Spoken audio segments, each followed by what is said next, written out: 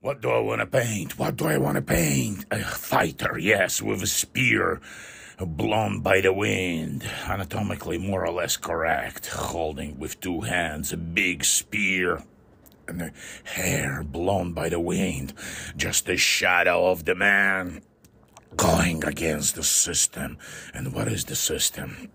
Something dark. He also has dogs, little dogs, who are also attacking the system, the establishment, all the human technology and civilization. And the system will be the power of the darkness, abstract, unexplained, with its roots at Pandora's box at the bottom.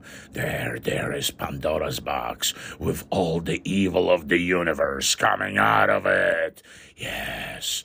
You can't tell what it is, but it's everything together, and two shadows in this infinite struggle, and there is God, barely visible, but always there, and the wind of destiny is blowing them both to pieces, because they're united in this immortal struggle.